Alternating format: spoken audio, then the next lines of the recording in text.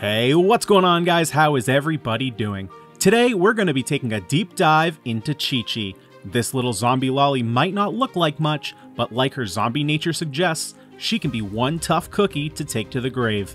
We'll be talking about the stats you should be prioritizing, how to build your artifact sets, what weapons she'll get the most performance from, and what talents you should focus on. We'll be judging these from a free-to-play beginner level all the way up to being an endgame primary hero. So, without further ado, let's jump right into it.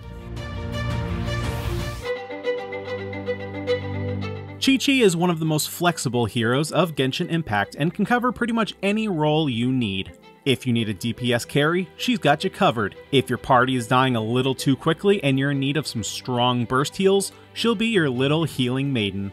Or maybe you just want another supporting character who can do a bit of both while supplying the cryo element to your team. QiQi is fully capable of filling all of these roles. Upon unlocking Ascension 4, QiQi's kit really starts to bloom. Her normal and charge attacks will have a 50% chance to slap a fortune-preserving talisman on the enemy for 6 seconds. This talisman will provide heals to any character that hits an enemy tagged with this seal, allowing QiQi to provide supplemental heals even when she's not active on the battlefield. While there is a lot of upside to using QiQi as a healer, a major downside to her is that she doesn't have access to any immediate heals. All of her heals rely on hitting the enemy or passive regeneration, so if you get into a sticky situation, you might not be as safe as you would be with other healers like Barbara or Jean. To get the most out of this guide, we'll be focusing on 3 different roles when discussing her builds. We'll be covering her as a primary DPS unit, as a mixed DPS unit, and as your primary healer. QiQi's long years of roaming Liyue have led her to be a master of the sword. Ancient Sword Art will have QiQi perform 5 rapid strikes. Her 3rd and 4th attacks will deal 2 strikes apiece but with lower damage output. Her charged attack will perform a flurry of hits dealing maximum damage. And if you jump from above, QiQi will perform a plunging attack dealing AoE damage, knocking all enemies back. Her skill, Adeptus Art Herald of Frost, will summon a ghostly companion, dealing cryo damage to nearby enemies, making a very effective tool at spreading the cryo element as long as you stay in close range. When striking an enemy while under the effects of Herald of Frost, QiQi will regenerate HP for all characters in your party based on QiQi's attack stat. She'll also regenerate small increments of HP for the active character at regular intervals, and deal cryo damage all over a duration of 15 seconds. Her 2nd Adeptus Art, Preserver of Fortune, is a powerful burst. QiQi releases all the Adeptus power in her tiny little body, dealing cryo damage to all enemies in range and places a fortune-preserving talisman on them. When an enemy with one of these mystic talismans is damaged, the hero that dealt the damage will regenerate a large portion of HP, also based on QiQi's attack. When determining what order you should prioritize QiQi's talents, take into consideration what role you'd like QiQi to fill for your team. If QiQi is going to be your primary DPS, her normal attack should be your priority, as this is how the majority of your damage will be dealt. As a mixed unit, splitting the difference between your normal attack and burst will provide the most damage while also providing big heals to your team and not necessarily rely on QiQi remaining on the battlefield. Moving the spectrum towards being your primary healer, maxing out your skill and focusing on your burst 2nd will provide you with the best heals that QiQi can provide, as her skill can heal all allies at once. We can help QiQi become an even more effective healer when we take a look at her passive talents. Her first passive, unlocked at Ascension 1, Life Prolonging Methods, will increase the healing bonus of any hero who triggers an elemental reaction while under the effects of her skill, Adeptus Art Herald of Frost. At Ascension 4, QiQi unlocks a Glimpse into Arcanum, which provides QiQi with a 50% chance to apply a fortune-preserving talisman onto an enemy with every attack.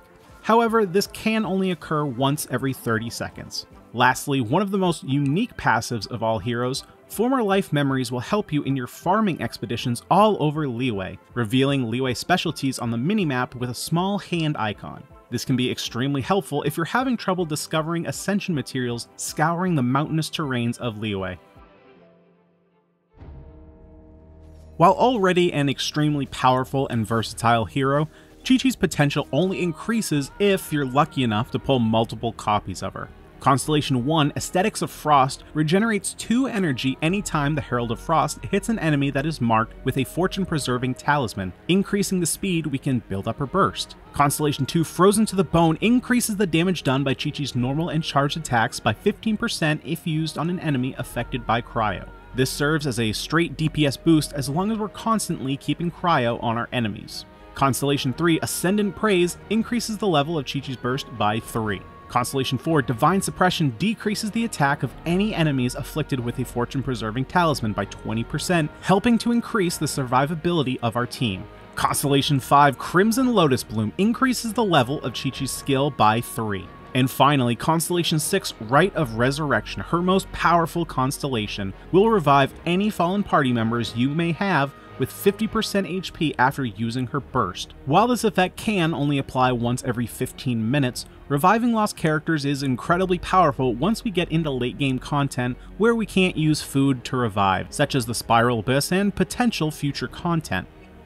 Constellation 1 will provide the most utility across any build you may choose. While moving up to Constellation 2, we see more benefits towards a more DPS skewed build. Unfortunately, to get max potential out of your healing builds, Constellation 6 is the one you want. However, I can't in good faith tell anyone to build towards that, as you'll end up spending potentially thousands of dollars in order to get the duplicates you need. When it comes to building QiQi's stats, we can build her several different ways depending on the role we want her to play. First up, we'll take a look at stat prioritization as a primary DPS unit. Since we want to get the most damage out of her, it only makes sense that we prioritize her attack first and foremost, as this will increase every aspect of QiQi, her normal attack, her skill and burst, as well as scale her heals. This will be the primary stat we look for in all 3 builds. Second, build her crit set. Both crit rate and crit damage are incredibly important for a primary DPS to get big damage from their normal attacks. Prioritize crit rate first, as without a high crit rate percentage, your crits won't be happening all that often and crit damage would become less relevant. Next, to continually improve her damage, we'll want to focus on physical damage or cryo damage. Physical damage is applied to our damage differently than a flat attack increase and will have less diminishing returns than stacking on additional attack stats.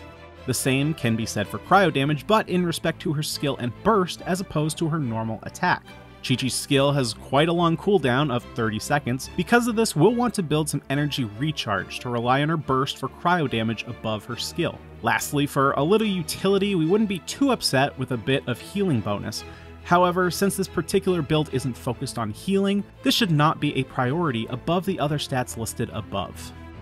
Building QiQi as your primary healer drastically changes how you should prioritize the stats on your artifacts.